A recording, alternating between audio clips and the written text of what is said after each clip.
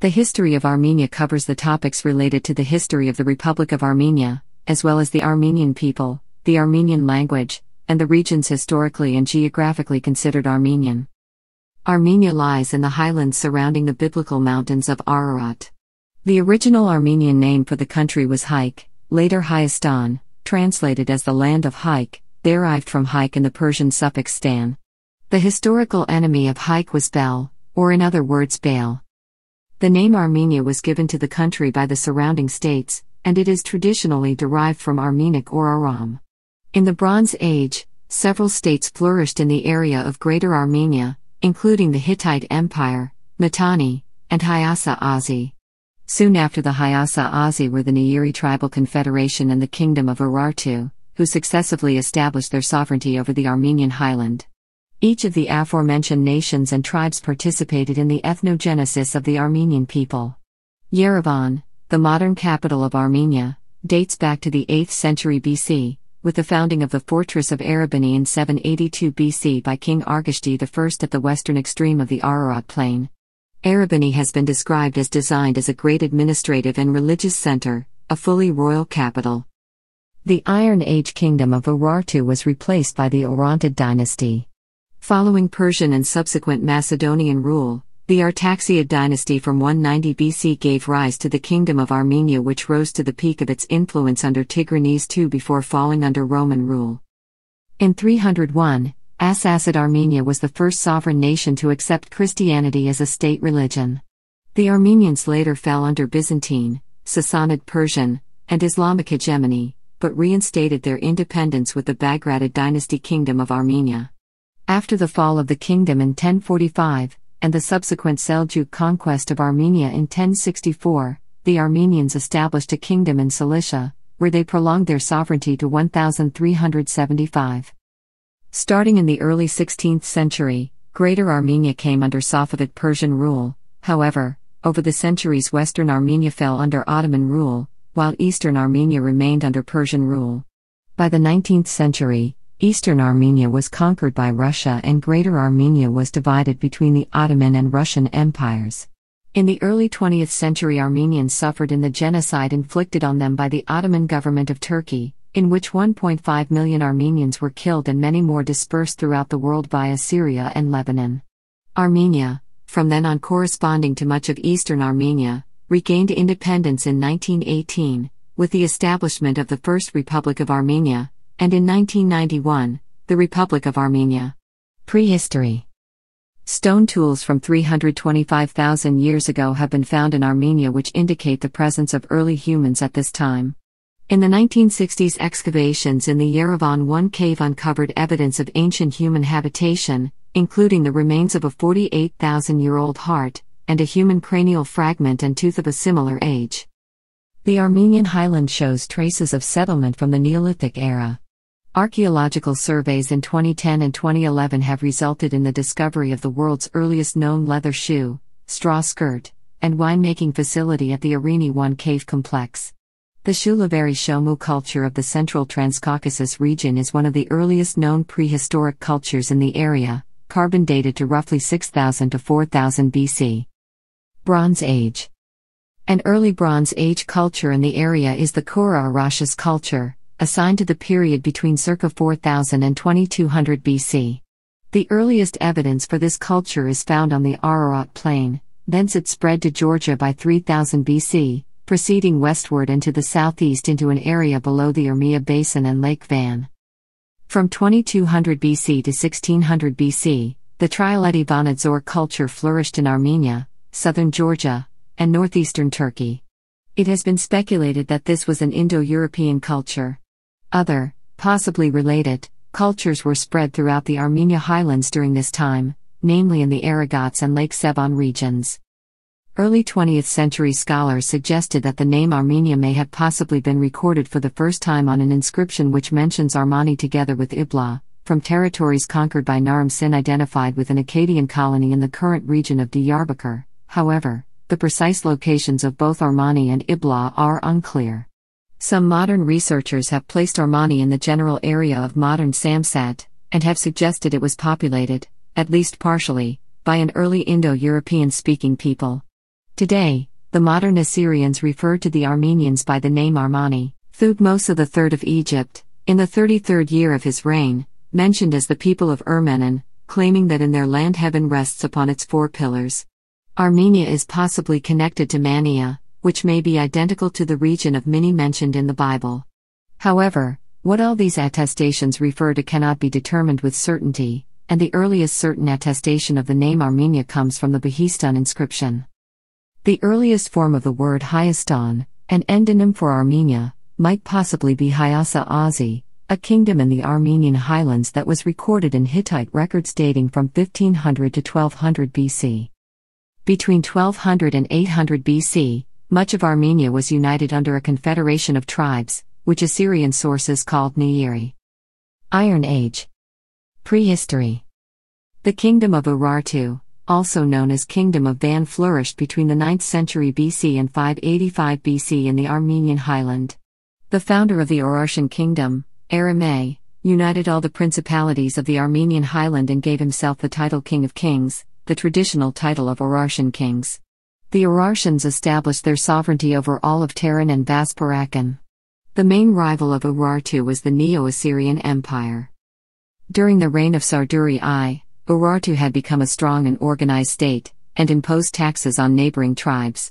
Sarduri made Tushpa the capital of Urartu. His son, Ishpuinis, extended the borders of the state by conquering what would later be known as the Tigrano-Sirta area and by reaching Urmia. Menuas extended the Urartian territory up north, by spreading towards the Urartian fields.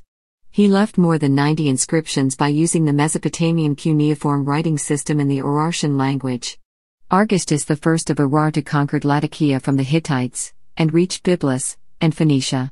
He built the Erebuni fortress, located in modern-day Yerevan, in 782 BC by using 6,600 prisoners of war. In 714 BC, the Assyrians under Sargon II defeated the Urartian king Rusa I at Lake Urmia and destroyed the holy Urartian temple at Muzassar. At the same time, an Indo-European tribe called the Cimmerians attacked Urartu from the northwest region and destroyed the rest of his armies. Under Ashurbanipal, the boundaries of the Assyrian Empire reached as far as Armenia and the Caucasus Mountains. The Medes under Cyaxares invaded Assyria later on in 612 BC, and then took over the Urartian capital of Van towards 585 BC, effectively ending the sovereignty of Urartu. According to the Armenian tradition, the Medes helped the Armenians establish the Orontid dynasty. Antiquity. Orontid dynasty. After the fall of Urartu around 585 BC, the satrapy of Armenia arose, ruled by the Armenian Orontid dynasty, which governed the state in 585 to 190 BC. Under the Orontids, Armenia during this era was a satrapy of the Persian Empire, and after its disintegration, it became an independent kingdom. During the rule of the Orontid dynasty, most Armenians adopted the Zoroastrian religion. Artaxiad dynasty. The Hellenistic Seleucid Empire controlled Syria, Armenia, and vast other eastern regions. However, after their defeat by Rome in 190 BC, the Seleucids relinquished control of any regional claim past the Taurus Mountains, limiting Seleucids to a quickly diminishing area of Syria. A Hellenistic Armenian state was founded in 190 BC. It was a Hellenistic successor state of Alexander the Great's short-lived empire, with Artaxias becoming its first king and the founder of the Artaxiad dynasty. At the same time, a western portion of the kingdom split as a separate state under Zariadris, which became known as Lesser Armenia, while the main kingdom acquired the name of Greater Armenia. The new kings began a program of expansion which was to reach its zenith a century later. Their acquisitions are summarized by Strabo. Zariadris acquired Asilacene and the country around the Anti-Taurus, possibly the district of Musor or west of the Euphrates. Artaxias took lands from the Medes, Iberians, and Syrians. He then had confrontations with Pontus, Seleucid Syria, and Cappadocia, and was included in the treaty which followed the victory of a group of Anatolian kings over Pharnaces of Pontus in 181 BC. Pharnaces thus abandoned all of his gains in the west. At its zenith, from 95 to 66 BC, Greater Armenia extended its rule over parts of the Caucasus and the area that is now eastern and central Turkey, northwestern Iran, Israel, Syria, and Lebanon, forming the Second Armenian Empire. For a time, Armenia was one of the most powerful states east of Rome. It eventually confronted the Roman Republic in wars, which it lost in 66 BC, but nonetheless preserved its sovereignty. Tigranes continued to rule Armenia as an ally of Rome until his death in 55 BC. The Third Mithridatic War and defeat of the king of Pontus by Roman Pompeius resulted in the Kingdom of Armenia becoming an allied client state of Rome. Later on, in 1 AD, Armenia came under full Roman control until the establishment of the Armenian Hayassan dynasty. The Armenian people then adopted a Western political, philosophical, and religious orientation. According to Strabo, around this time everyone in Armenia spoke the same language, Roman Armenia. From Pompeius' campaign, Armenia was, for the next few centuries, contested between Rome and Parthia/Sassanid Persia on the other hand. Roman Emperor Trajan even created a short-lived province of Armenia between 114 and 118 AD. Indeed, Roman supremacy was fully established by the campaigns of Gnaeus Domitius Corbulo, that ended with a formal compromise. A Parthian prince of the Arsacid line would henceforth sit on the Armenian throne, but his nomination had to be approved by the Roman emperor. Because this agreement was not respected by the Parthian Empire, in 114 Trajan from Antiochia in Syria marched on Armenia and conquered the capital Artaxata. Trajan then deposed the Armenian king Parthomasiris and ordered the annexation of Armenia to the Roman Empire as a new province. The new province reached the shores of the Caspian Sea and bordered to the north with Caucasian Iberia and Caucasian Albania, two vassal states of Rome. As a Roman province, Armenia was administered by Catilius Severus of the gens Claudia. After Trajan's death, however, his successor Hadrian decided not to maintain the province of Armenia. In 118 AD, Hadrian gave Armenia up, and installed Parthomaspates as its vassal king. Arsacid dynasty. Armenia, under its Arshakani dynasty, which was a branch of the eponymous Arsacid dynasty of Parthia, was often a focus of contention between Rome and Parthia. The Parthians forced Armenia into submission from 37 to 47, when the Romans retook control of the kingdom. Under Nero, the Romans fought a campaign against the Parthian Empire, which had invaded the Kingdom of Armenia, allied to the Romans. After gaining and losing Armenia, the Romans under Gnaeus Domitius Corbulo, legate of Syria, entered into an agreement of Vologases I of Parthia, which confirmed Tiridates I as king of Armenia, thus founding the Arshakani dynasty. The Arsacid dynasty lost control of Armenia for a few years when Emperor Trajan created the Roman province of Armenia, fully included into the Roman Empire from 114 to 117 AD. His successor, Hadrian, reinstalled the Arsacid dynasty when he nominated Parthomaspates as vassal king of Armenia in 118 AD. Another campaign was led by Emperor Lucius Verus in 162 to 165, after Vologases IV of Parthia had invaded Armenia and installed his chief general on its throne. To counter the Parthian threat, Verus set out for the east. His army won significant victories and retook the capital. Sohaemus, a Roman citizen of Armenian heritage, was installed as the new client king. The Sassanid Persians occupied Armenia in 252 and held it until the Romans returned in 287. In 384 the kingdom was split between the Byzantine or East Roman Empire and the Persians. Western Armenia quickly became a province of the Roman Empire under the name of Armenia Minor. Eastern Armenia remained a kingdom within Persia until 428, when the local nobility overthrew the king, and the Sassanids installed a governor in his place. According to tradition, the Armenian Apostolic Church was established by two of Jesus' 12 apostles, Thaddeus and Bartholomew, who preached Christianity in Armenia in the 40s, 60s AD. Between 1st and 4th centuries AD, the Armenian Church was headed by patriarchs. Christianization. In 301, Armenia became the first nation to adopt Christianity as a state religion, amidst the long-lasting geopolitical rivalry over the region. It established a church that today exists independently of both the Catholic and the Eastern Orthodox churches, having become so in 451 after having rejected the Council of Chalcedon. The Armenian Apostolic Church is a part of the Oriental Orthodox Communion, not to be confused with the Eastern Orthodox Communion. The first Catholicos of the Armenian Church was Saint Gregory the Illuminator. Because of his beliefs, he was persecuted by the pagan king of Armenia, and was punished by being thrown in Khor Varap, in modern-day Armenia. He acquired the title of Illuminator, because he illuminated the spirits of Armenians by introducing Christianity to them. Before this, the dominant religion amongst the Armenians was Zoroastrianism. It seems that the Christianization of Armenia by the Hayasa-Azzi of Armenia was partly in defiance of the Sassanids. In 405–06, Armenia's political future seemed uncertain. With the help of the King of Armenia, Mesrop Mashtots created a unique alphabet to suit the people's needs. By doing so, he ushered in a new golden age and strengthened Armenian national identity. After years of rule, the Hayasa-Azzi dynasty fell in 428, with eastern Armenia being subjugated to Persia and western Armenia, to Rome. In the 5th century, the Sassanid Shah Yazdegerd II tried to tie his Christian Armenian subjects more closely to the Sassanid Empire by reimposing the Zoroastrian religion. The Armenians greatly resented this, and as a result, a rebellion broke out with Vartan Mamikonian as the leader of the rebels. Yazdegerd thus massed his army and sent it to Armenia, where the Battle of Ararat took place in 451. The 66,000 Armenian rebels, mostly peasants, lost their morale when Mamikonian died in the battlefield. They were substantially outnumbered by the 180,000 to 220,000 strong Persian army of immortals and war elephants.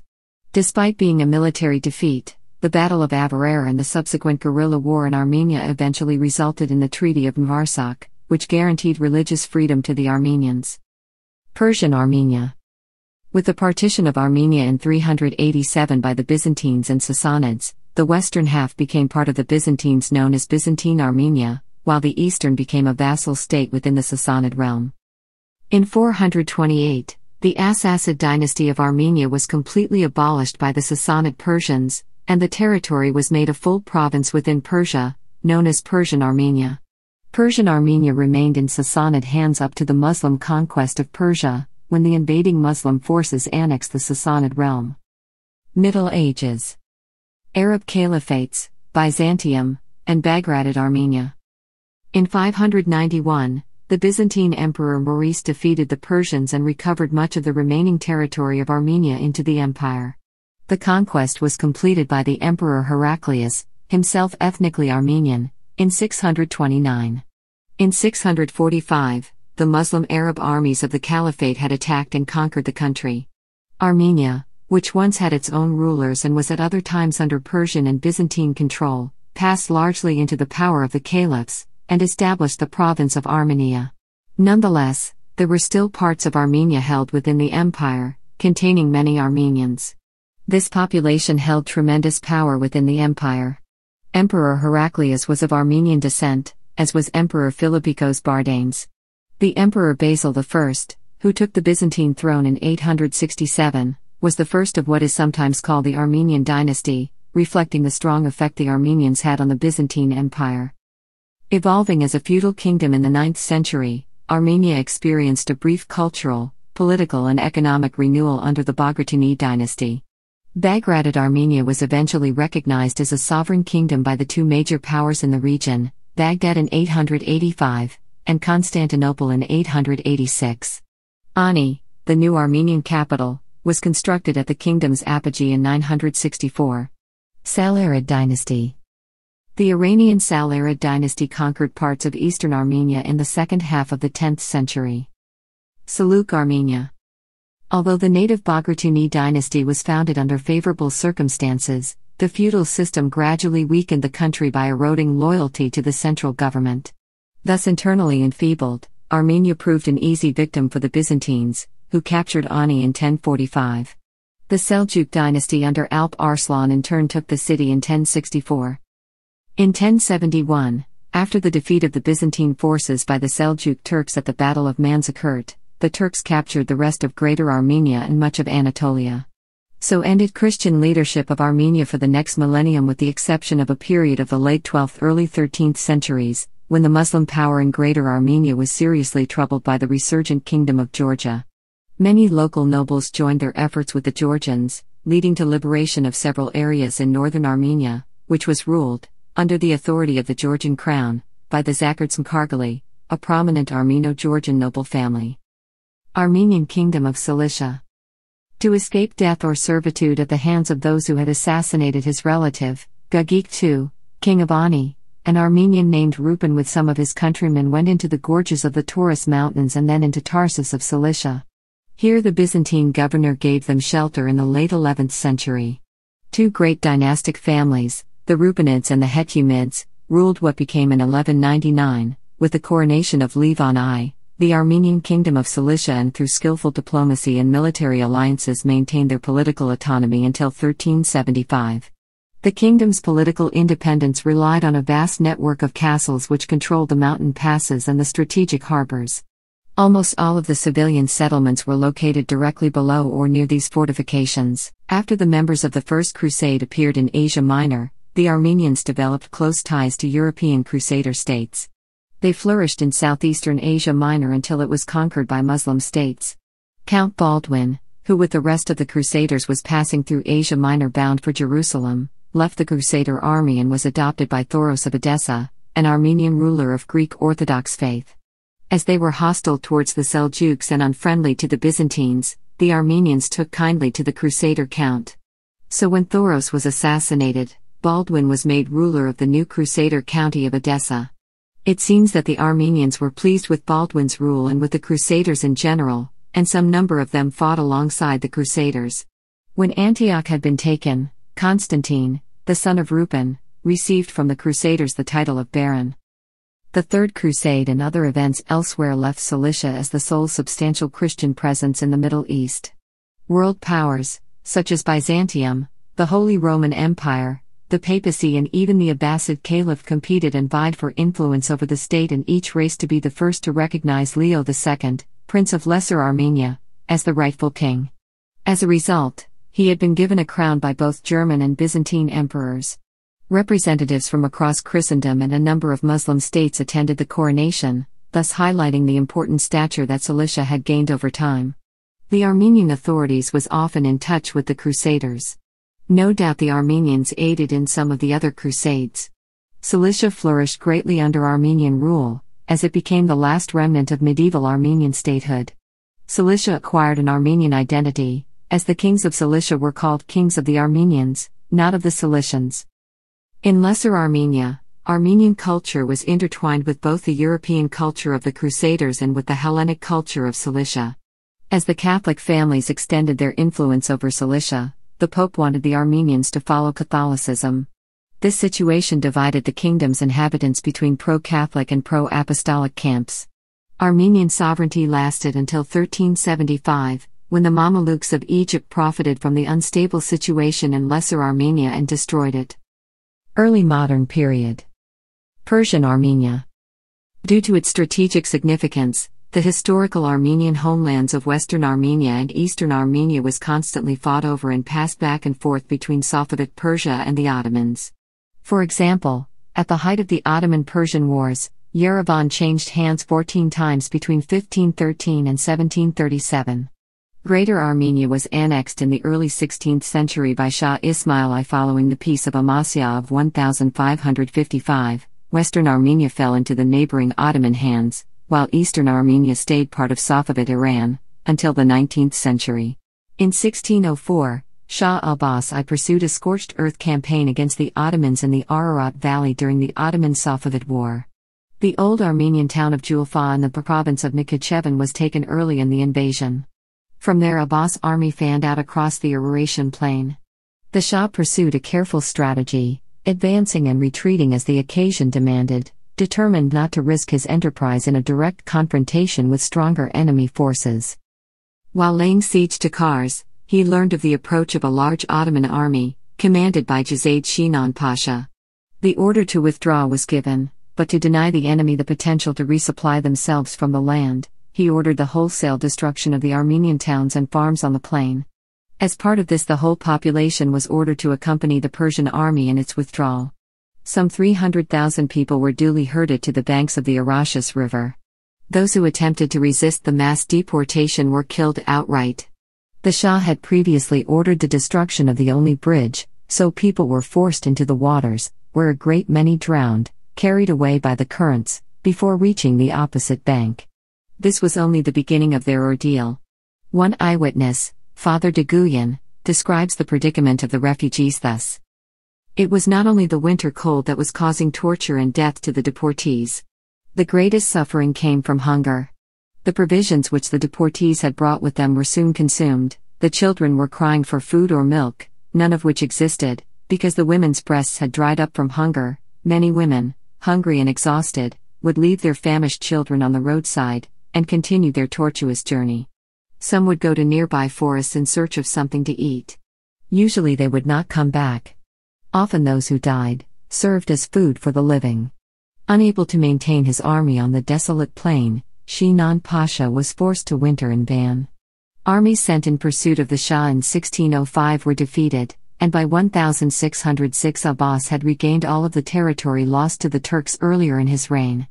The scorched earth tactic had worked, though at a terrible cost to the Armenian people. Of the 300,000 deported, it is calculated that less than half survived the march to Isfahan.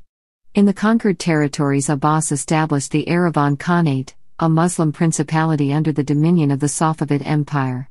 Armenians formed less than 20% of its population as a result of Shah Abbas I's deportation of many of the Armenian population from the Ararat Valley and the surrounding region in 1605. An often used policy by the Persians was the appointment of Turks as local rulers as so-called khans of their various khanates. These were counted as subordinate to the Persian Empire. Examples include the Khanate of Yerevan, Khanate of Nakhichevan, and the Karabakh Khanate. Even though Western Armenia had already once been conquered by the Ottomans following the Peace of Amasya, Greater Armenia was eventually decisively divided between the vying rivals, the Ottomans and the Safavids, in the first half of the 17th century following the Ottoman-Safavid War and the resulting Treaty of Zuhab, under which Eastern Armenia remained under Persian rule, and Western Armenia remained under Ottoman rule. Persia continued to rule Eastern Armenia, which included all of the modern-day Armenian Republic, until the first half of the 19th century.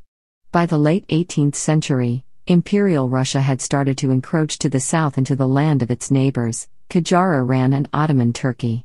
In 1804, Pavel Tsetchenov invaded the Iranian town of Ganja and massacred many of its inhabitants while making the rest flee deeper within the borders of Qajar Iran. This was a declaration of war and regarded as an invasion of Iranian territory. It was the beginning of the Russo-Persian War. The following years were devastating for the Iranian towns in the Caucasus as well as the inhabitants of the region, as well as for the Persian army. The war eventually ended in 1813 with a Russian victory after their successful storming of Lankaran in early 1813. The Treaty of Gulistan that was signed in the same year forced Qajar Iran to irrevocably cede significant amounts of its Caucasian territories to Russia, comprising modern-day Dagestan, Georgia, and most of what is today the Republic of Azerbaijan. Karabakh was also ceded to Russia by Persia. The Persians were severely dissatisfied with the outcome of the war, which led to the ceding of so much Persian territory to the Russians. As a result, the next war between Russia and Persia was inevitable, namely the Russo-Persian War. However, this war ended even more disastrously, as the Russians not only occupied as far as Tabriz, the ensuing treaty that followed, namely the Treaty of Turkmenchay of 1828, forced it to irrevocably cede its last remaining territories in the Caucasus, comprising all of modern-day Armenia, Nakhchivan, and Igdir. By 1828, Persia had lost Eastern Armenia, which included the territory of the modern-day Armenian Republic after centuries of rule. From 1828 until 1991, Eastern Armenia would enter a Russian-dominated chapter. Following Russia's conquest of all of Qajar Iran's Caucasian territories, many Armenian families were encouraged to settle in the newly conquered Russian territories, Russian Armenia. In the aftermath of the Russo-Persian War, 1826 to 1828, the parts of historic Armenia under Persian control, centering on Yerevan and Lake Sevan, were incorporated into Russia after Qajar Persia's forced ceding in 1828 per the Treaty of Turkmenchay. Under Russian rule, the area corresponding approximately to modern-day Armenian territory was called Province of Yerevan. The Armenian subjects of the Russian Empire lived in relative safety, compared to their Ottoman kin, albeit clashes with Tatars and Kurds were frequent in the early 20th century. The Treaty of Turkmenchay of 1828 had further stipulated the rights of the Russian Tsar to resettle Persian Armenians within the newly conquered Caucasus region, which had been taken over from Iran. Following the resettlement of Persian Armenians alone in the newly conquered Russian territories, significant demographic shifts were bound to take place. The Armenian-American historian George Bornushin gives a summary of the ethnic makeup after those events. In the first quarter of the 19th century, the Khanate of Yerevan included most of eastern Armenia and covered an area of approximately 7,000 square miles. The land was mountainous and dry. The population of about 100,000 was roughly 80% Muslim and 20% Christian. After the incorporation of the Yerevan Khanate into the Russian Empire, Muslim majority of the area gradually changed. At first, the Armenians who were left captive were encouraged to return. As a result of which, an estimated 57,000 Armenian refugees from Persia returned to the territory of the Yerevan Khanate after 1828, while about 35,000 Muslims out total population of over 100,000 left the region. Ottoman Armenia. Mehmed II conquered Constantinople from the Byzantines in 1453, and made it the Ottoman Empire's capital. Mehmed and his successors used the religious systems of their subject nationalities as a method of population control, and so Ottoman sultans invited an Armenian archbishop to establish the Armenian Patriarchate of Constantinople. The Armenians of Constantinople grew in numbers, and became respected, if not full, members of Ottoman society. The Ottoman Empire ruled in accordance to Islamic law. As such, the people of the book had to pay an extra tax to fulfill their status as dhimmi, and in return were guaranteed religious autonomy. While the Armenians of Constantinople benefited from the Sultan's support and grew to be a prospering community, the same could not be said about the ones inhabiting historic Armenia. During times of crisis, the ones in the remote regions of mountainous eastern Anatolia were mistreated by local Kurdish chiefs and feudal lords. They often also had to suffer raids by nomadic Kurdish tribes. Armenians, like the other Ottoman Christians, had to transfer some of their healthy male children to the Sultan's government due to the devshirme policies in place. The boys were then forced to convert to Islam and educated to be fierce warriors in times of war, as well as beys, pashas, and even grand viziers in times of peace. The Armenian National Liberation Movement was the Armenian effort to free the historic Armenian homeland of eastern Anatolia and Transcaucasus from Russian and Ottoman domination and re-establish the independent Armenian state.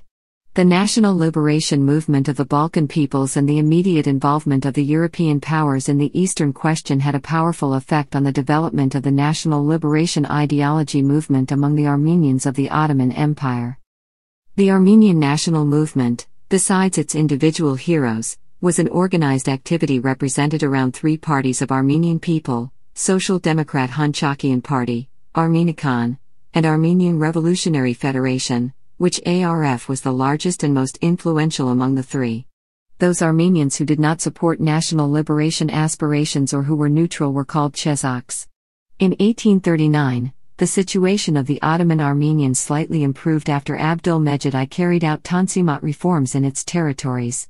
However, later sultans, such as Abdul-Hamid II, stopped the reforms and carried out massacres, now known as the Hamidian massacres of 1895–96, leading to a failed Armenian attempt to assassinate him. 20th century. The Armenian Genocide and First World War. In 1915, the Ottoman Empire systematically carried out the Armenian Genocide. This was preceded by a wave of massacres in the years 1894 to 1896, and another one in 1909 in Adana. On April 24, 1915, Ottoman authorities rounded up, arrested, and deported 235 to 270 Armenian intellectuals and community leaders from Constantinople to the region of Ankara, where the majority of which were murdered. The genocide was carried out during and after World War I and implemented in two phases: the wholesale killing of the able-bodied male population through massacre and subjection of army conscripts to forced labor, followed by the deportation of women, children, the elderly, and the infirm on death marches leading to the Syrian desert. Driven forward by military escorts, the deportees were deprived of food and water and subjected to periodic robbery, rape, and massacre. The exact number of deaths is most often considered 1.5 million, with other estimates ranging from 800,000 to 1,800,000.98. These events are traditionally commemorated yearly on 24th of April, the Armenian Christian Martyr Day. First Republic of Armenia. Between the 4th and 19th centuries, the traditional area of Armenia was conquered and ruled by Persians, Byzantines, Arabs, Mongols, and Turks, among others.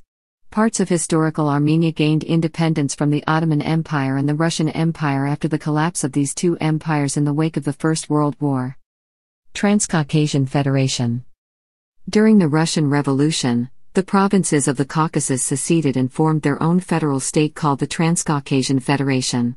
Competing national interests and war with Turkey led to the dissolution of the republic half a year later, in April 1918. After the Russian Revolution of 1917 and the takeover of the Bolsheviks, Stepan Shamyan was placed in charge of Russian Armenia. In September 1917, the convention in Tiflis elected the Armenian National Council, the first sovereign political body of Armenians since the collapse of Lesser Armenia in 1375. Meanwhile, both the Ittihad and the nationalists moved to win the friendship of the Bolsheviks. Mustafa Kemal sent several delegations to Moscow in an attempt to win some support for his own post-Ottoman movement in what he saw as a modernized ethno-nationalist Turkey. This alliance proved disastrous for the Armenians. The signing of the Ottoman-Russian Friendship Treaty helped Vahip Pasha to attack the new republic. Under heavy pressure from the combined forces of the Ottoman army and the Kurdish irregulars, the republic was forced to withdraw from Erzincan to Erzurum. In the end, the republic had to evacuate Erzurum as well. Further southeast, in Van, the Armenians resisted the Turkish army until April 1918, but eventually were forced to evacuate it and withdraw to Persia. Conditions deteriorated when Azerbaijani Tatars sided with the Turks and seized the Armenians' lines of communication, thus cutting off the Armenian national councils in Baku and Yerevan from the National Council in Tiflis. The First Republic of Armenia was established on May 28, 1918. Georgian-Armenian War.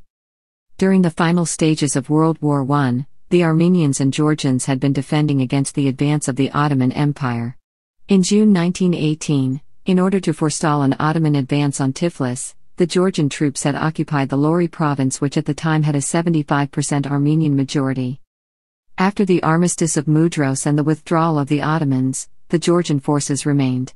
The Georgian Menshevik parliamentarian Irakli Tsereteli suggested that the Armenians would be safer from the Turks as Georgian citizens. The Georgians offered a quadripartite conference comprising Georgia, Armenia, Azerbaijan, and the mountainous Republic of the Northern Caucasus in order to resolve the issue. The Armenians rejected this proposal. In December 1918, the Georgians were confronting a rebellion chiefly in the village of Uzunlar in the Lori region. Within days, hostilities commenced between the two republics. The Georgian-Armenian War was a border war fought in 1918 between the Democratic Republic of Georgia and the First Republic of Armenia over the then-disputed provinces of Lori and Javaheti, which had been historically bicultural Armenian Georgian territories, but were largely populated by Armenians in the 19th century. Armenian-Azerbaijan War. A considerable degree of hostility existed between Armenia and its new neighbor to the east, the Democratic Republic of Azerbaijan, stemming largely from racial, religious, cultural and societal differences. The Azeris had close ethnic and religious ties to the Turks and had provided material support for them in their drive to Baku in 1918. Although the borders of the two countries were still undefined, Azerbaijan claimed most of the territory Armenia was sitting on, demanding all or most parts of the former Russian provinces of Elizabetpol, Tiflis, Yerevan, Kars, and Batum. As diplomacy failed to accomplish compromise, even with the mediation of the commanders of a British expeditionary force that had installed itself in the Caucasus, territorial clashes between Armenia and Azerbaijan took place throughout 1919 and 1920, most notably in the regions of Nakhichevan, Karabakh, and Siyunik. Repeated attempts to bring these provinces under Azerbaijani jurisdiction were met with fierce resistance by their Armenian inhabitants. In May 1919, Dro led an expeditionary unit that was successful in establishing Armenian administrative control in Nakhichevan. Paris Peace Conference. At Paris Peace Conference in 1919 it was proposed to create large Armenian state, including the territory of former Armenian Kingdom of Cilicia with total population of 4.3 million, 2.5 million of which would be Armenians. Treaty of Sèvres. The Treaty of Sèvres was signed between the Allied and Associated Powers and Ottoman Empire at Sèvres, France on August 10, 1920. The treaty included a clause on Armenia. It made all parties signing the treaty recognize Armenia as a free and independent state. The drawing of definite borders was, however, left to U.S. President Woodrow Wilson and the United States State Department, and was only presented to Armenia on November 22, 1920. The new borders gave Armenia access to the Black Sea and awarded large portions of the eastern provinces of the Ottoman Empire to the Republic. The Treaty of Sèvres was signed by the Ottoman government, but Sultan Mehmed VI never signed it and thus never came into effect. The Turkish revolutionaries, led by Mustafa Kemal Pasha, began the Turkish national movement which, in opposing any territorial concessions to either the Greeks or the Armenians, moved forward with their plans to crush the Armenian Republic. Turkish and Soviet invasion. On September 20, 1920, Turkish nationalist militants invaded the region of Sarıkamış. In response, Armenia declared war on Turkey on 24 September and the Turkish invasion of Armenia began. In the regions of Oltu, Sarıkamış, Kars, and Alexandropol, Armenian forces clashed with those of the Turkish armies. Mustafa Kemal Pasha had sent several delegations to Moscow in search of an alliance, where he had found a receptive response by the Soviet government, which started sending gold and weapons to the Turkish revolutionaries, which would prove disastrous for the Armenians. Armenia gave way to communist power in late 1920. In November 1920, the Turkish revolutionaries captured Alexandropol and were poised to move in on the capital. A ceasefire was concluded on 18 November. Negotiations were then carried out between Kazım Karabekir and a peace delegation led by Alexander Khatisyan in Alexandropol. Although Karabekir's terms were extremely harsh, the Armenian delegation had little recourse but to agree to them. The Treaty of Alexandropol was signed on December 3, 1920, although the Armenian government had already fallen to the Soviets the day before. As the terms of defeat were being negotiated, Bolshevik Grigori Orjonikidze invaded from Azerbaijan the First Republic of Armenia in order to establish a new pro-Bolshevik government in the country. The 11th Red Army began its virtually unopposed advance into Armenia on November 29, 1920 at Yerevan. The actual transfer of power took place on December 2, 1920 in Yerevan. The Armenian leadership approved an ultimatum presented to it by the Soviet plenipotentiary Boris Legrin. Armenia decided to join the Soviet sphere, while Soviet Russia agreed to protect its remaining territory from the advancing Turkish army. The Soviets also pledged to take steps to rebuild the army, protect the Armenians and to not pursue non-communist Armenians, although the final condition of this pledge was reneged when the Dashiks were forced out of the country. On 5 December, the Armenian Revolutionary Committee also entered the city. Finally, on the following day, 6 December, Felix Dzerzhinsky's Cheka entered Yerevan, thus effectively ending the existence of the Democratic Republic of Armenia. At that point, what was left of Armenia was under the influence of the Bolsheviks. Although the Bolsheviks succeeded in ousting the Turks from their positions in Armenia, they decided to establish peace with Turkey. In 1921, the Bolsheviks and the Turks signed the Treaty of Kars, in which Turkey ceded Ajara to the USSR in exchange for the Kars territory. The land given to Turkey included the ancient city of Ani and Mount Ararat, the spiritual Armenian homeland. In 1922, the newly proclaimed Armenian Soviet Socialist Republic, under the leadership of Alexander Myasnikian, became part of the Soviet Union as one of three republics comprising the Transcaucasian SFSR. Armenian Soviet Socialist Republic. The Transcaucasian SFSR was dissolved in 1936, and as a result Armenia became a constituent republic of the Soviet Union as the Armenian Soviet Socialist Republic. The transition to socialism was difficult for Armenia, and for most of the other republics in the Soviet Union. The Soviet authorities placed Armenians under supervision. The rate of freedom of speech was considered low, even less so during secretaryship of Joseph Stalin. Any individual who was suspected of using or introducing nationalist, racist and conservative rhetoric or elements in their works were labeled traitors or propagandists, and were sent to prisons in Siberia. Even Zabel Yesayan, a writer who was fortunate enough to escape from ethnic cleansing during the Armenian genocide, was quickly exiled to Siberia after returning to Armenia from France. Armenian SSR participated in World War II by sending hundreds of thousands of soldiers to the front line in order to defend the USSR. Marxist-Leninist system had several positive aspects. Armenia benefited from the Soviet economy, especially when it was at its apex. Provincial villages gradually became towns and towns gradually became cities. Peace between Armenia and Azerbaijan was reached, albeit temporarily. During this time, Armenia had a sizable Azeri minority, mostly centered in Yerevan. Likewise, Azerbaijan had an Armenian minority, concentrated in Baku and Kirovabad. Many Armenians still had nationalist and conservative sentiments, even though they were discouraged from expressing them publicly. On April 24, 1965, tens of thousands of Armenians flooded the streets of Yerevan to remind the world of the horrors that their parents and grandparents endured during the Armenian genocide of 1915.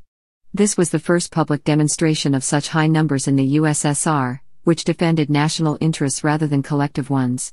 In the late 1980s, Armenia was suffering from pollution.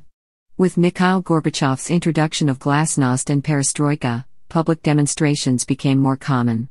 Thousands of Armenians demonstrated in Yerevan because of the USSR's inability to address simple ecological concerns. Later on, with the conflict in Karabakh, the demonstrations obtained a more nationalistic flavor. Many Armenians began to demand statehood. In 1988, the Spitik earthquake killed tens of thousands of people and destroyed multiple towns in northern Armenia, such as Leninakan and Spitik. Many families were left without electricity and running water. The harsh situation caused by the earthquake and subsequent events made many residents of Armenia leave and settle in North America, Western Europe, and Australia. On February 20, 1988, interethnic fighting between the ethnic Armenians of Nagorno-Karabakh and Azerbaijanis broke out shortly after the Parliament of Nagorno-Karabakh, an autonomous oblast in Azerbaijan, voted to unify the region with Armenia. The First Nagorno-Karabakh War pitted Armenians of Nagorno-Karabakh, backed by Armenia, against the army of Azerbaijan. Independent Armenia. Armenia declared its independence from the Soviet Union on August 23, 1990. Independence was confirmed by referendum on September 21, 1991. However, widespread recognition did not occur until the formal dissolution of the Soviet Union on December 25, 1991. In 1999, they orally agreed to a land swap that would annex Nagorno-Karabakh to Armenia in exchange for a strip of land connecting Azerbaijan and its exclave of Nakhchivan along the Iranian-Armenian border.